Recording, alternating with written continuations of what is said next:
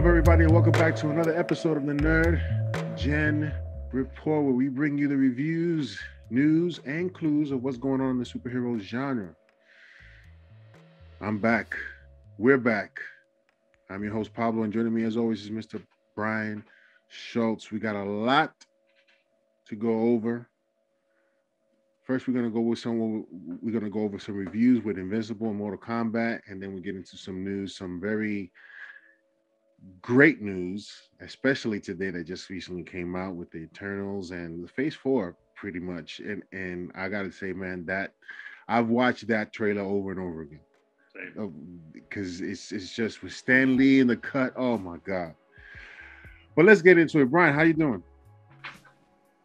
Good, man. I am still processing the highs and lows of what I watched last week.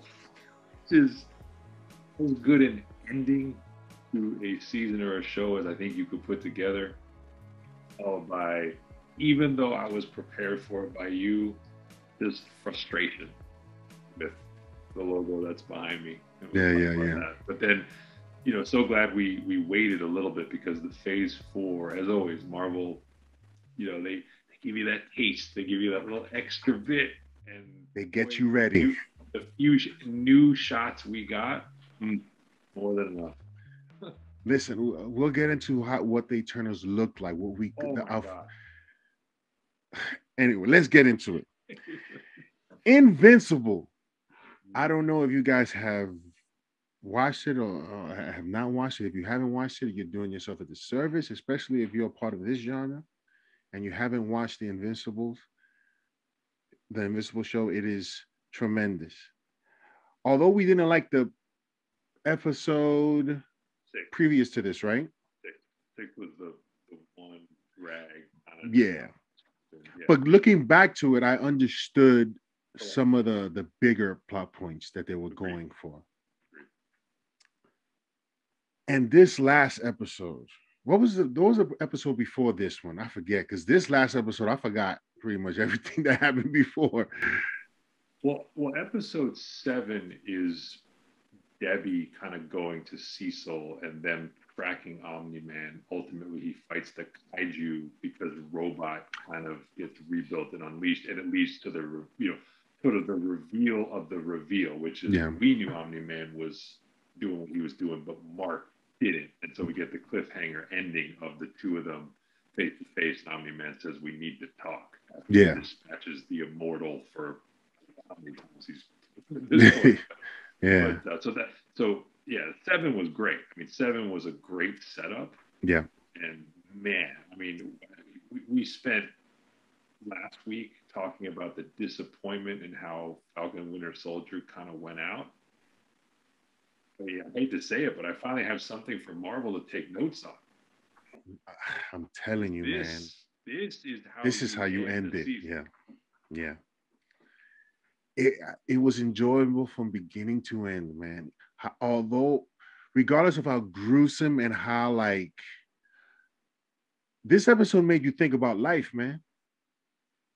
This episode made you think about how precious and how lucky we are to be alive, but to cherish the moments that we have. Cause wow, it was I had to take a drink after this. It was really impactful. And what was even more impactful at the end, although Omni-Man was going in on it, so spoilers, if you haven't seen it, spoiler review, you have 5 seconds to go away.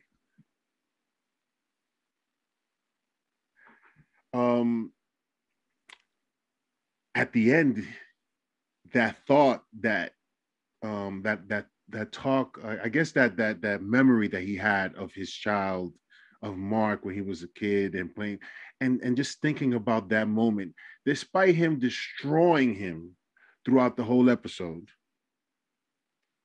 it was that memory that sort of made him leave and stop what he was doing.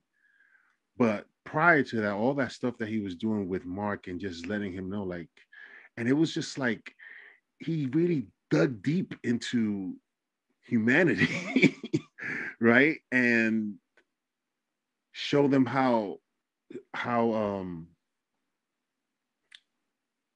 what's the word?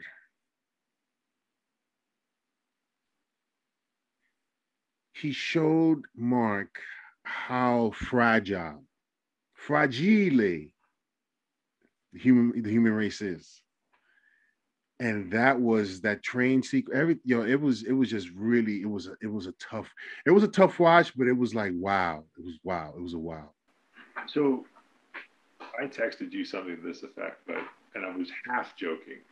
The fight, well, it's not even fair to call it a fight. The massacre that played on Mark in the opening scenes of this, I mean, it made Man of Steel ending look like a bar fight. Yeah, I mean, the amount of destruction on a global basis. But to your point, it, it's this really perverse, like, teaching moment that Omni Man is continually trying to show him, like, the error of his faith in humanity by destroying large sections of humanity. I mean, the train scene is as disturbing an image. I don't care if it's animated or not. Like, whoever sat around and wrote that, obviously, it was Robert Kirkman. I'm assuming in the original comic because I haven't read the comic, but I mean, you got to go to a dark place to come up with that as an idea, and to see it on screen. I was like, they're not really going to do that for the entire train, and then they did, and I was like, wow. yeah, So but it goes to the point of it's violence and mass destruction, but it has purpose, right? It has this theme and this story of father and son, different values, raised in different worlds, and being carried through. And it made me think back to the very beginning of the show when Omni-Man tells Mark, "You're invincible," and he means it from a physical standpoint. yeah, I think we see in this sequence, Mark is invincible, but it's his spirit that's invincible because he has no chance yeah, physically in this fight. His dad could probably kill him at any time if he really wanted to, but yeah. he just will not give. When he said you'll have nothing left after the many years you've lived, and he told them, I'll still have you. Well, that's family, though, right? I mean, that is the essence of family, is that you just don't let go of those bonds, even no matter how dark a place it goes to. Wow. Wow. That was a fantastic I haven't seen it again because I got the gist of the episode, right? Um, it was a very powerful episode. I have been on this Vader Luke analogy all the way through, and I kept thinking about that in the scene of like the duel at the Empire Strikes Back, where Luke has no chance and Vader's just playing with him the whole time, Yeah, but he can't bring himself to quite kill him. Even at the very end, when he cuts off his hand and he's trying to talk him into joining him, he wants and him to it made me join him. think Yeah, of like this scene was like, imagine if we were inside Vader's helmet, like experiencing every second of it. That's what it felt like to me. We were getting like the emotional side of something similar to that. And you're right, Mark, he kind of wins. He wins by losing. He wins by not yielding. He yeah, forces Omni Man to re-engage with that shred of humanity that we flash back to, and he quits his post. Now we don't know exactly what's going to happen from this, but yeah, that's what I remember. Mark is invincible, but it's his humanity and his spirit that make him invincible, yeah, yeah, not his alien powers. And that I think ultimately winds up being kind of one of the more powerful, you know, economies in that scene. But I mean, when it was going on, I was just like, oh, this is one of those where it kept going, and as it kept going, I think the impact actually kept increasing. It yeah, didn't feel too long. It actually was adding something as it was yeah. happening. And when it finished, there was I checked because when it finished, when that whole fight sequence ended, Omni Man left. I looked to see how much more we had left to go, and we had quite a bit of time left to go. And it just the ending of it and coming to terms with what had happened after he left and the other characters um I guess the Guardians of the Globe banding more closer together after witnessing what they have saw, and and Mark and his mom, um I guess being closer now, and his friends, and it was just everything came to an end. And then Seth Rogen, who plays a character, who voices the character of Alan, I believe his name is. Yeah. And they have that conversation, and he says something that they have been trying to form an alliance to fight the Viltrumites, because from what you saw, and I like the way they went back in history and stuff like that, and show how what the Viltrumites are and what they've been doing, which reminded me sort of like Krypton, that they Oh, go. 100%. Yeah. Zod and which bloodlines are pure. Yeah, 100%. Yeah, Same yeah, idea. and they want to form an alliance. So I'm pretty sure, and I'm just guessing here, that probably at the end of season 2 or season 3, it's all out battle against the Viltrumites. But I'm just looking forward to seeing second and third season of this. I was so elated when that got announced. The other, the other brutal twist in the middle of the fight that I just wanted to call out is when he's trying to save the people in the building, the mom and the kid. And that's, And like you've seen this scene a billion times before, and the hero always figures it out. yeah, And when they showed that it didn't work out, I was like, wow. Like wow, just the feeling, like the personal responsibility he would feel and just trying to save those two people. And then his dad prevents him from doing that effectively. And he has to yeah. watch them die, like right in front of it. I was just, it was awful. It was just like, this is, disturbing. And yeah. I think Mark obviously is going to learn a tremendous amount from this. And I think throughout this season, you see him fight that feeling of wanting to be a superhero and wanting to be a regular person. And having the responsibility of a hero, he has to do everything that he can to save lives and to avoid conflict, to do whatever, but to not end up where he's ended up right now. And so, in the second season, I'm pretty sure we're going to see a transformation of him as a hero. Well, I loved the montage at the end, which is, I think, great shows and great setup to do this, where there was that galactic element. We saw kind of like all these species and characters that we had at least touched on in the different episodes. Kind of got a glimpse of what they're up to. Yeah. I know they're all going to be back, right? They're all going to be back Yeah. in some form. And I thought that was exciting. And then we got kind of the montage of the people on Earth, right? Guardians of the Globe and some of the main, human characters we're going to spend some time with. So I really liked how they kind of gave us a little nod to each of those as like a reminder of like, we got all these threads set up for you. Yeah. We got to go. Now, I do have to ask you, what did you think about Cecil telling them we're putting stuff in the water and it prevents you from seeing the light in all this world right in front of you? I mean, a lot of conspiracy theorists will probably be like, aha, you see? They didn't get that from just anywhere. This is something that's happening. And it's like, all right. Now, what did we see, though, in that lab? Because that was kind of cool. Did that imply that they had used his blood to figure out some kind of weaponry? Because it showed them kind of like cutting up some pretty... Yeah, I don't know. I think that was just showing things that they were up to, and things that nobody really can see. I don't know where that lab was located. Yeah, it really was all around whatever hospital facility he was in, but it wasn't clear to me. It seemed like he was in a facility where the organization was operating. Yeah. The Animal Hospital. Yeah. I gotta watch that part again, because that was a bit confusing. I don't know if I looked away and saw back and I'm like, what the hell is this? But obviously, the Immortals. Yeah, they're putting him back together again. Yeah. So listen, again, if you haven't watched it, I'm sure you have. Most of you have it. If you haven't watched it, and you're listening to us, we spoiled it for you, but still is an amazing watch. We can't spoil it for you. There's nothing we could say that would actually prepare you. Got to see it. You just got to see it.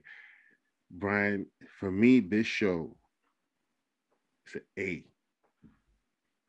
5 out of 5 stars. If I have to give it an 8, if I have to give it a letter, 5 stars, everything. This is a fantastic show. Well, let's look at it, because first off, this was renewed, so this found an audience, which credit to this show, because it's a comic, but not exactly like a mainline comic. So this was entirely built on the merits, really, of how this was acted and how this was drawn and how this was presented. So they got us to care. The level was incredibly high. Like I said, I think we would probably classify 7 of the 8 episodes as being excellent, 1 as being okay. Yeah. I'm guessing we don't have to debate what the best episode was. 8 is far and away the best episode. Yeah, yeah. And I'll just say, like, I don't know if you can win an Emmy for an animated voice. Wow. But J.K. Simmons, we talked about him mailing it in maybe he mailed it in the Justice League because he was saving all of his firemen. I cannot imagine anyone else doing that character. The voice sold you on so much of what was going on. It was awesome. Yeah. The voice cast was fantastic. Everything about the show was great. Again, I can't wait to see the second and third season of this. It was just amazing. I loved it very much, and I was looking forward to Friday more so for this show than I was for Falcon and the Winter Soldier on Fridays. Even though Falcon and the Winter Soldier was fantastic, but again, this Invincible, the way they ended it off, is something that Marvel's take note, is that they have to go a little bit further and dig a little deeper in giving us an ending that is A, satisfactory, and B, makes us look forward to the next season if they are attempting to do so. Yeah. I mean, Amazon, right? I mean, very quietly, The Boys, Invincible, and spending about $500 billion for the rings. They might have a very nice set of IP here. Oh my God, yeah. That little by little, they're chipping away and getting people to sign up and see what they got to offer. They're doing a hell of a job doing so. Let us know what you guys think in the comment section below about episode 8 of Invincible and an entire series. And are you looking forward to seasons 2 and 3? Next up, this will be a little faster of a review. Mortal Kombat. So you say. I have a lot of thoughts. Okay. I won't say much. I said what I said last week. I didn't say they're all good. Tell me what you thought about Mortal Kombat. Again, if you didn't watch the last show, I'll reiterate, I fell asleep halfway through it and saw the second half, and to me it was a terrible movie, terribly edited, dialogue was horrible. Tell me what you thought. Yeah, what a waste to go to this well and come up with this. So I'm gonna just rattle through my list. Please chime in. Okay. Mostly these, I'm going to rattle through my list of gripes, but then I'm going to try to fix this movie in the context of what they did, as opposed to just remaking the whole movie. So I'll start at the top. Paul Young. I told you this. We first saw the first footage or trailer. I said, what do you think about having a non-game character in it? Yeah. He was awful. That character to me was a zero and worthless. I don't know why he didn't into the script. And memo to people, if you're going to write a new character into a multi-billion-dollar video game franchise, there's one simple question you have to ask yourself. If this character really was in the game, would anyone want to play as this character? Because ain't nobody would choose that guy with his 80s Masters of the Universe metal jacket and his 2 little nightsticks. Yeah. Nobody would choose. So I was afraid this character was going to be completely superfluous, and I think he was. I think Yeah. he was immediately. The movie's on the wrong foot because that character does not need to be in the movie. So I don't really think that's fixable. I don't know if you had any other thoughts on his. I mean,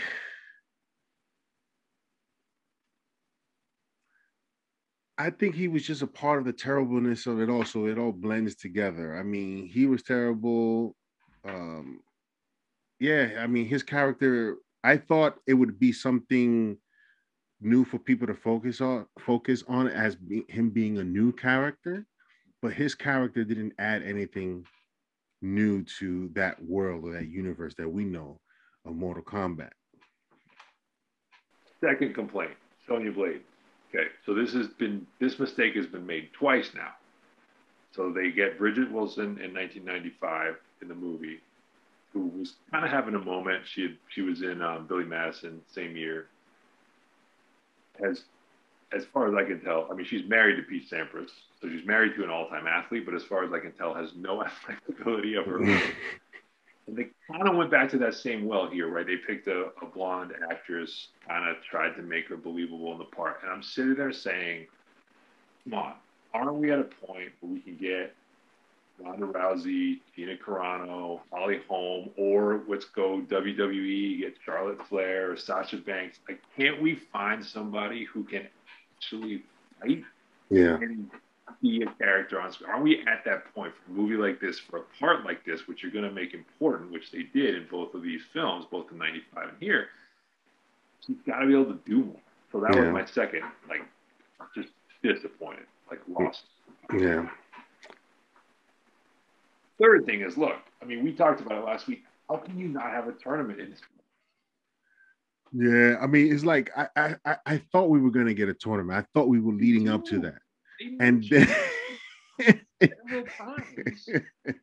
I mean, it's clearly. I think the way they did it is because they think they're going. I mean, maybe Warner Brothers put some money for a second movie. I think it's going to happen because the box office and the response has been good, even if the reviews have been bad. It was horrible, but yeah, they clearly, if they do this, they're going to do the tournament style part of it in the second one if it ever gets off. Third gripe, I think you're going to be with me on this. Fight choreography, horrible. This is a martial arts video game. The moves are given to you on the screen. And like, other than getting bicycle kick, scorpions thing, and a couple of Sub-Zero ice effects, we got nothing. Yeah. Forget the fatality stuff. These guys all had combo moves that you practiced and tried to unleash, and we didn't see any of that stuff. The fight choreography was really like street fight, really low level, like not stylish martial. It was terrible. Considering that they hired several people who were martial artists by trade to be in this movie, the fact that we came home with not one fight that I would consider to be like memorable is disgraceful. It was the editing part of it. It was like every 3 seconds there was an edit. There was a different view, vantage point, and we never saw. It made me think of the old martial arts with Bruce Lee, where you get to see them both fight, and not so many cuts. It was just a fluid motion. Every time they edit, it was just for them to see that pause. But when they're fighting, you see them fight through. And this one is just a few shots, edit, cut. It was every 3 seconds there was a cut of a new shot, and it was just hard to watch. Yeah, and you're right. The zoom, the camera, all wrong. Like this, especially given that you have a template. We didn't see one scene where it was like the classic backdrop game with two people one-on-one with any space to work with. Not once. They were all kind of like in dark areas wrestling basically the whole time. And I mean, I guess I also want to know who's the cop that gets the 187 call about the giant dude with the forearms and the ponytail who's dead in the backyard of the house. Because Goro apparently is dead in our world instead of Outworld. That's tough. But no, I'll give you two small positives, which I'm a little sad weren't actually the movie. The one is, I thought, good decision to make Sub-Zero the main villain, just because Shang Tsung, even in the game, is kind of limited. Like, even though he's super Yeah, powerful, he doesn't do much. yeah, I like that. I thought the Sub-Zero, Joe Taslim with Sub-Zero was actually pretty decent. yeah, And then the other thing, which I was actually a little bit positively surprised by, was I thought the combo of Liu Kang and Kung Lao were actually pretty entertaining. And it made me wish that had been the movie. Because Liu Kang references him being found as an orphan and raised in sort of the Temple of Light. Why yeah, didn't we get that movie? yeah, Those two dudes, the center of this movie, yeah, and then we kind of build the tournament around them. But I actually thought they were decent in the little bit yeah. they were on screen. Exactly. I agree with you on that part. But the horribleness of the movie just sort of it's just a blanket over the whole thing. It's like I don't care for any of it, despite Sub-Zero being dope. I always like I don't know his name, but the initial Scorpion dude. Yeah, Yeah, Hiroshi Shinada. Yeah, yeah, he's I like always him as an actor and as a swordsman because he was dope in the Last Samurai. yeah. Um, I just didn't buy the whole fact that he can say "get over here" and he ain't speak no English throughout the joint. All of a sudden, he knows how to say "get over here," so that was like weird. But I just think the movie was horrible. But you're right, Kung Lao and what's the other guy's name? Liu Kang. Well, so Ludi Lin was Liu Kang. Ludi Lin was actually the runner-up, I believe, for Shang-Chi. So if you're wondering what Oh Shang-Chi wow, would look like, that is supposedly the guy who was second on the list. I thought they were both decent, and they had some chemistry when they were kind of actually yeah, talking Kano. I was like, I could have done with these two guys being like a almost an Anakin Obi-Wan type of mentor mentee, and they're kind of working their way up through the tournament. I'm like, why do we need this Cole Young guy? I don't know. It just made me frustrated that like you could write that, have decent performances, and not recognize that that was actually the movie. yeah. Yeah. Any you had a four or fifth gripe? Those are the three. Those are the three big negatives, and those are the two little positives. And like, I do think they're going to get a sequel because, like I said, the box office, the audience has been there for this, even though the critics, and I'm guessing the audience scores are not going to wind up awesome for this. But Yeah. shoot, in This 1995, we did get, look, Mortal Kombat got a sequel in 1995. So I kind of feel like this probably will get a sequel. true. Listen, this just proves the fact or the point that everybody wants to go to the movies, man. People want to go to the movies and see something that's interesting. Mortal Kombat is interesting for those individuals who play the game. I mean, Mortal Kombat is a very successful video game. It has a bunch of fans. If you do a movie, despite how horrible it is, people are gonna go see it. And for those people who said they enjoyed them, like there was nothing to enjoy about this movie. You could say you enjoyed it, cool, but to say that I'm gonna go back and see it in the theaters, because there's people that say I'm gonna probably go back, like that just shows the hunger for people to want to go to the movies. I think that's right. I mean, I think it's a fair statement to say I think several of the fight scenes in the 1995 version were actually better than any of the fight scenes in this one. Because at least in that, like Robin Shou, who played Liu Kang, like they did set those up as one-on-one with Mm-hmm. a kind of alien-looking backdrop. So he actually does some really cool stuff in the movie, even though it's a little campy. But Yeah, compared to this, I found myself kind of missing some of those fights. yeah. So let us know in the comment section below what you thought about Mortal Kombat. Um, it was horrible.